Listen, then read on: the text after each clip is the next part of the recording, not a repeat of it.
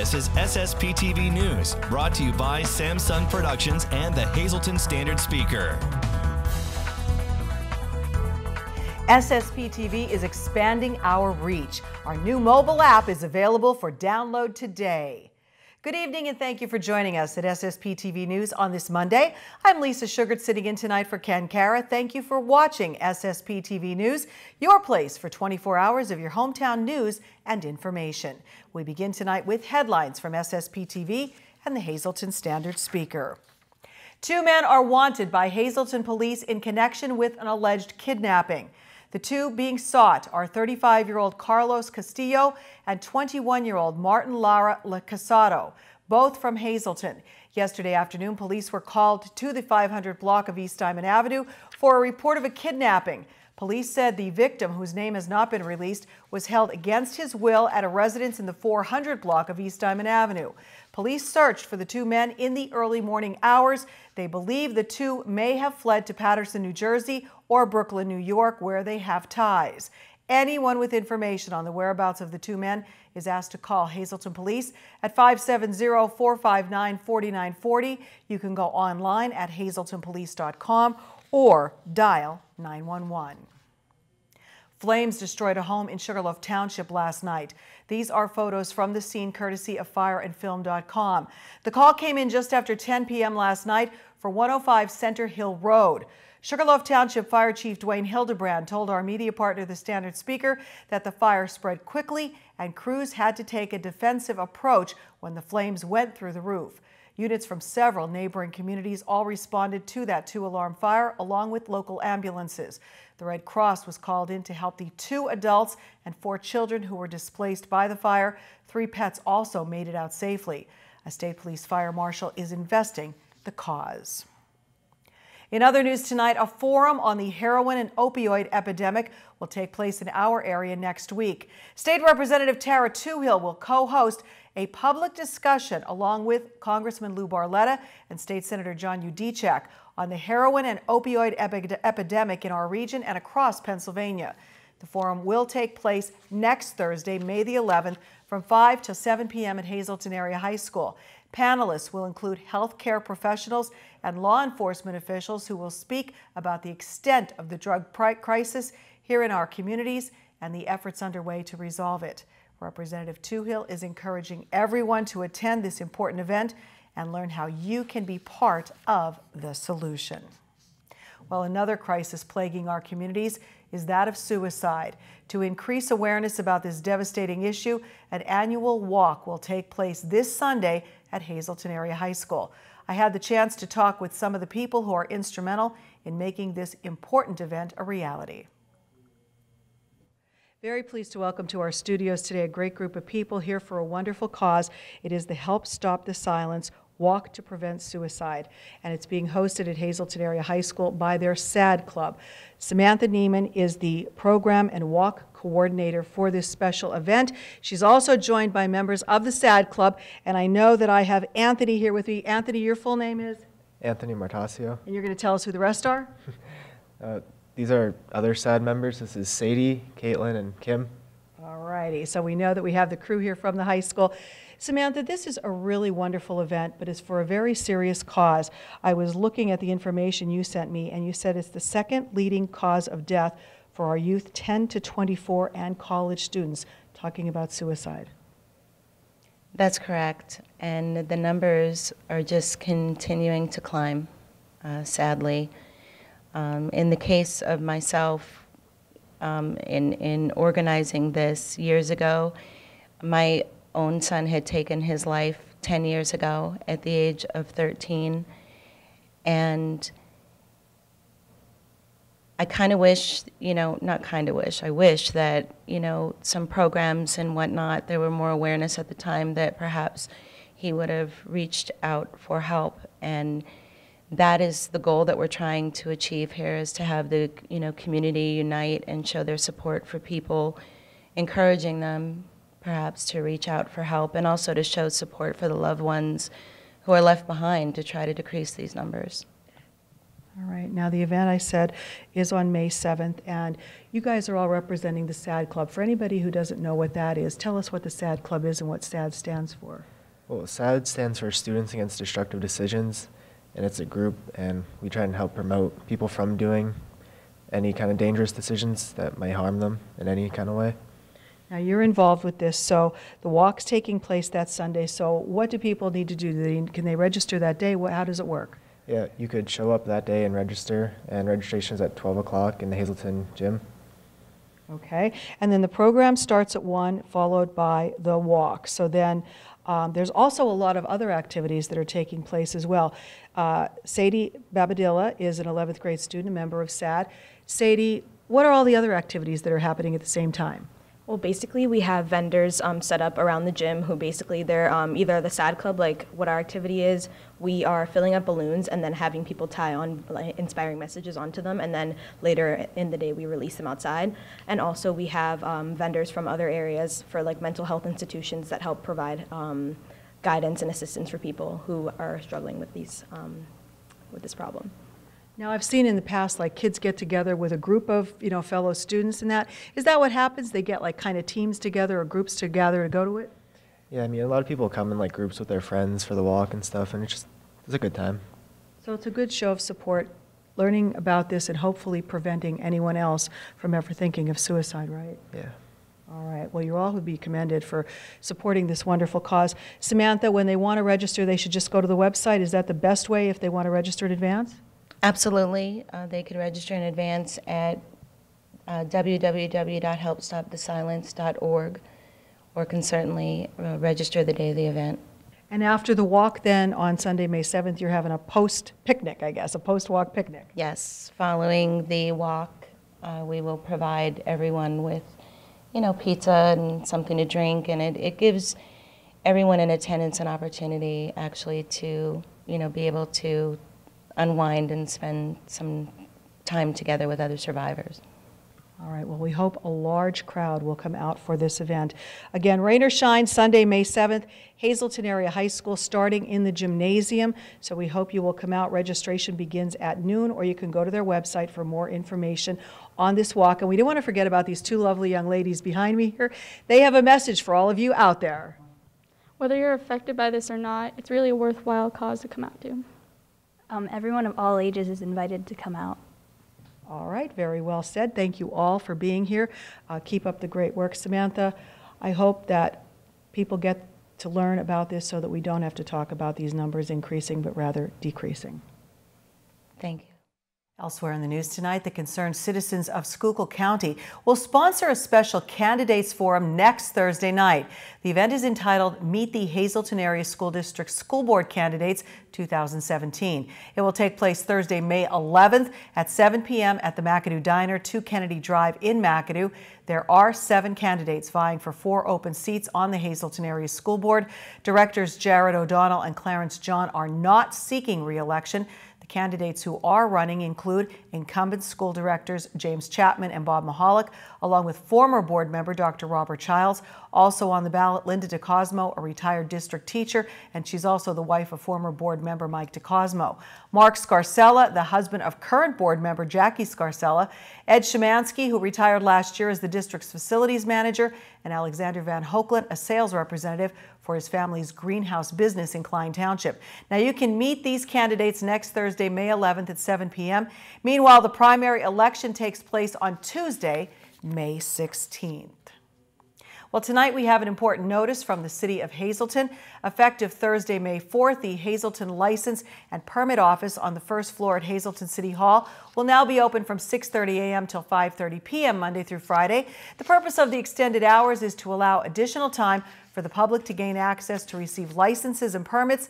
Any complaints or code questions can also be made during those hours. For more information, you can contact the City Code Enforcement Office at Hazelton City Hall.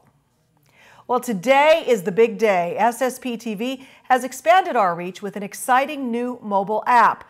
The Samsung Productions app is officially available today for Android, iPhones, Microsoft, Kindles, and Blackberries.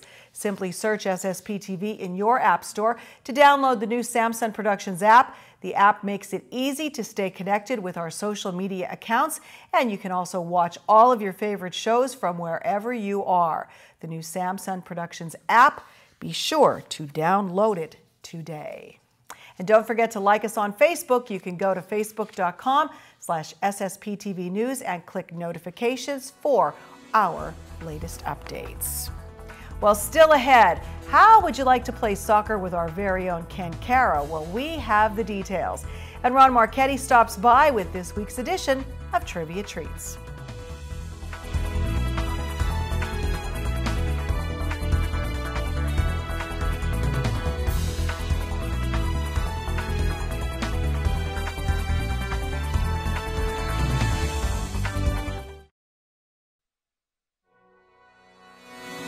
This is SSPTV News, brought to you by Samsung Productions and the Hazleton Standard Speaker.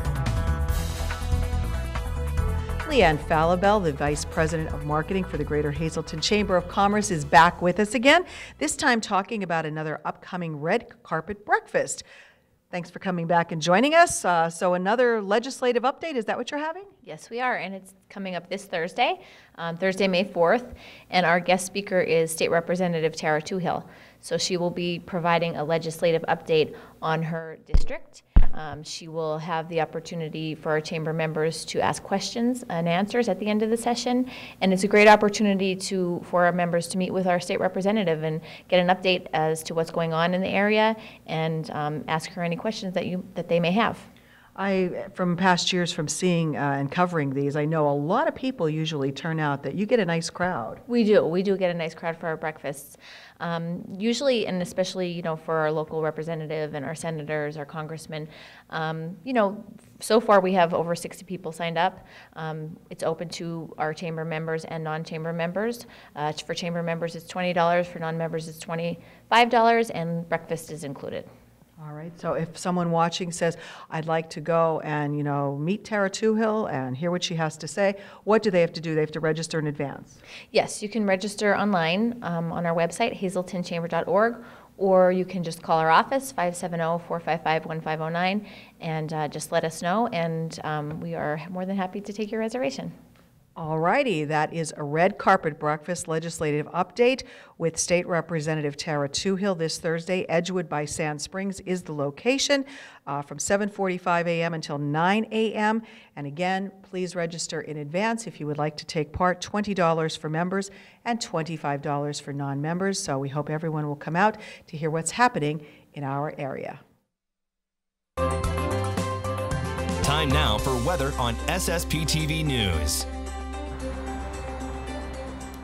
Well, we started off this week with an overcast and seasonal type of day. Let's check in with the National Weather Service now to see what's in store for the rest of our work week. For tonight, expect showers and thunderstorms. Some storms could produce small hail and gusty winds. Tonight's low around 54 degrees. Moving ahead to our 4-day outlook. Tuesday, there is a chance of showers early. Otherwise, a partly sunny day with a high of 62 degrees. Tuesday night, there's a slight chance of showers again, then cloudy skies, a low dipping down to 44. Wednesday looks partly sunny, our high around 53 degrees. Partly cloudy and colder Wednesday night with a low dipping down to 40. On Thursday, the rain will return. Cloudy skies, a high of only 55 degrees, then rain at night with a low of 45. On Friday, more rain in the forecast, a high of 61 and an overnight low of 45 degrees. Well, this is an interesting switch. I'm pleased to be interviewing my partner in crime. And no, it's not about Penn State. This time it's about his other favorite subject, soccer. That's right. You know when you're in your car and you're the passenger and someone else is driving, it's a weird feeling.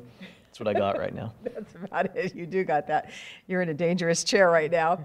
Ken Cara is here to talk about not Penn State football, although we'd like to mix that in with it, I'm sure. But this is about the Pine Street Powerball Soccer Tournament. And Kenny is the organizer of this. And this is the second year you're doing this because the first one was such a great success. First year was a great success with me not in charge, so we'll see how it goes this year. But I think it just speaks for itself, really. We had over 15 teams last year. All of the money raised. Hazleton Power organized it. City of Hazleton helped out as well, providing the venue on Pine Street there. All of the money we raised went for the mural project project in downtown Hazleton. It's almost complete, so this year we're going to raise some more funds so we could finish the mural in downtown Hazleton. So how does this tournament work and who can get involved? So it's a 6-week tournament. We're going to start, it's Sundays. It's going to start on May 21st, and then we're going to take a bye week for Memorial Day. And then after that, we'll run through July 2nd. So we're going to have 2 groups, an A division and a B division, depending upon skill level. I believe the age is 16. You brought that up before the interview, Lisa, and I have to find the answer to that question. I think the youngest you can be is 16 years old, but you find that information, and you can also email info@hazeltonpower.org if you have any other questions, including that question. How old do you have to be? But I think the youngest you could be is 16 on up. All right, so now can I play, or do you have to be an expert soccer player? Who is eligible to play? Everyone, please come and play. I played in the B division last year, and I haven't played since high school, Lisa, and you know I don't do much but eat around here. And it was a lot of fun. We did play some more experienced teams, but it was just fun to get out there and have a good time. But if you are a very experienced soccer player, there's a ton of really good players in this tournament. There was a former professional from Mexico who played in it last year, and a kid who was in the United States national team pool when he was younger. So it does vary, and anyone, yes, please come out. It's really just a good time to be with people in the community. Cost involved? $180 per team. Now, you can have 8 members on your team. 6 will play at a time. Again, that will go toward the mural project in downtown Hazleton. Plus, you get a T-shirt as your jersey, and get your sign-ups in. You could drop them off actually here, SSPTV, 109 West Broad Street, and also at Terra 2 Hills office. I think it's 1 West Broad Street, same street. And you could get the sign-up sheet at hazeltonpower.org/pine. It's a crazy website, so we'll just put that up, but you can access it there. And we also have a Facebook page. Just search Pine Street Powerball. Is there a deadline so you're guaranteed to get a shirt? I haven't set a deadline yet, so more information, but you will see that. So if you want a ton of information on the tournament as it comes out, follow that Facebook page, like that Facebook page. We will update you there. He lives for soccer. He loves soccer. He watches soccer. So don't believe him. He's a good soccer player. So you told me you had a ball last summer doing this. It was a lot of fun. And I was nervous because I haven't played in a while. So first game, I had all the jitters, and we ended up just every week just really looking forward to it, meeting a lot of people I wouldn't have met otherwise, making new friends. That was really cool. And there were food trucks some weekends. We're going to try to do that again this year. So yeah, I was surprised how much fun I had last year. All right, so hopefully you'll get involved with the Pine Street Powerball Soccer Tournament. Come out and play with Kenny, and if you can't, then just come on out and watch. It's going to be a good time, and if there's food trucks there, we'll be in line, right? You got it. It's good food trucks. All righty. All right, soccer's fun, but so is winning the Pennsylvania Lottery. Get out your tickets now and check your PA midday winning numbers. They are for the pick 2, 8-2, the pick 3, 274, pick 4, 3870, and the pick 5, 34763. Good luck. Hope you won. Ron Marchetti is in with Trivia Treats when we come back.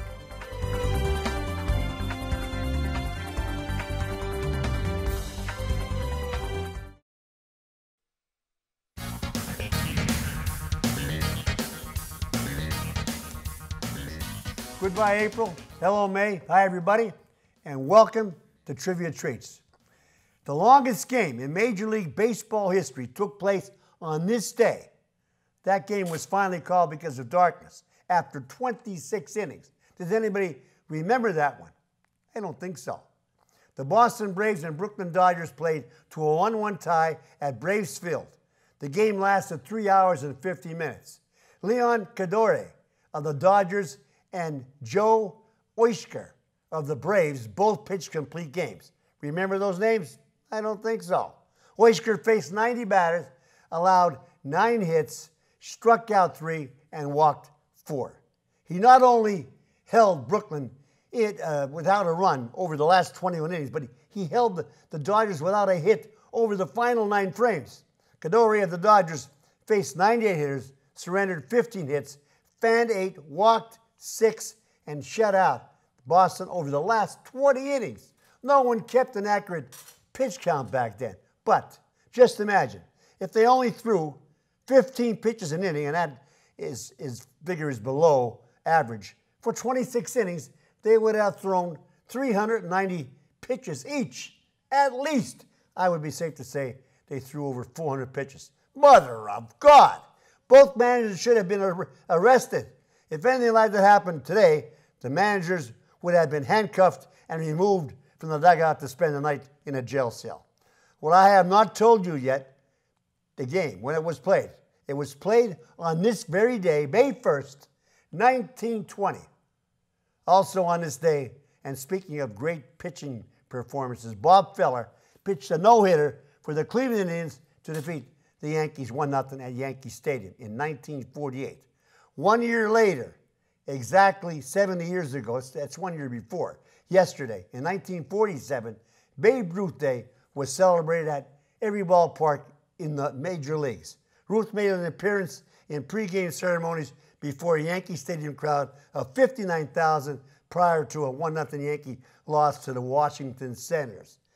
The festivities were broadcast on radio throughout the world. Ruth's 22-year-old Major League career ended in 1935 and included 15 seasons with the Yankees from 1920 through 1934. Now 52, he suffered from throat cancer and spoke to the crowd with a raspy voice. Ruth was even honored in Japan, where fans gathered at stadiums in Tokyo and Osaka. Ruth will die of cancer on August 15, 1948, at the age of 53. Till Friday, be a good sport, stay loose. Good evening, everyone, and here's tonight's Talk of the Town report. First night, the first annual Don Shaw Memorial Golf Tournament will be held Saturday, July 8th at the Blue Ridge Golf Club in Mountaintop. Registration begins at 12:30 with a 1:30 p.m. shotgun start. Cost is $100 per player and includes green fees, cart, and dinner. Dinner-only guests will be $25. All proceeds benefit the Don J. Shaw Memorial Golf Fund. For more info, just call 570-868-4653. Our next announcement, the West Hazleton Baseball Association will be holding their annual hoagie sale sponsored by Jonathan's Nest Wednesday, May 17th from 7 a.m. to 5 p.m. Hoagies are $5 each and orders must be in by May 12th. Delivery is also available and walk-ins are welcome. For more information or to place your order, just call 570-454-8199. And finally, the Orwigsburg Lions will be holding their annual Chicken Barbecue Memorial Day from 10:30 a.m. to 1 p.m. The event is held at the Orwigsburg Veterans Community Memorial Hall. Full dinner cost is $8 and takeout is available. Tickets are available at Healthy Habits, Route 61 in Orwigsburg. That's tonight's Talk of the Town.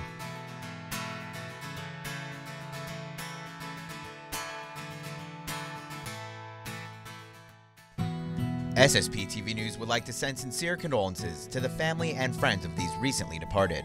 Walter M. Henry Sr. of Kempton.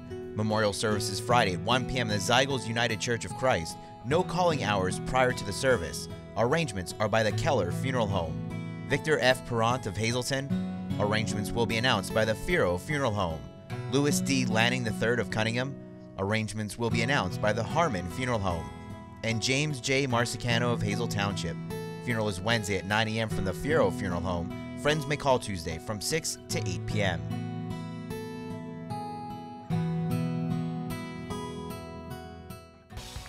Attention pay-per-view subscribers, if you see your name right now on News 13, you'll have 13 minutes to call in and win a free movie from Service Electric Cablevision. Our winner tonight is Robert Embert of West Hazleton. Robert, if you're watching, give us a call, 570-455-7267, extension 104.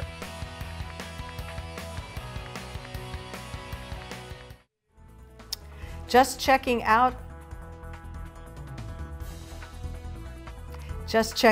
our brand new app right now on my phone, our new Samson Productions app. You can watch any part of SSPTV News. You could also watch The Girls, The Sam Lassand Show, Out of Left Field, and so much more. Get it today. It's available starting today. Have a great night. Watch us online anytime at ssptv.com and follow us on Facebook and Twitter.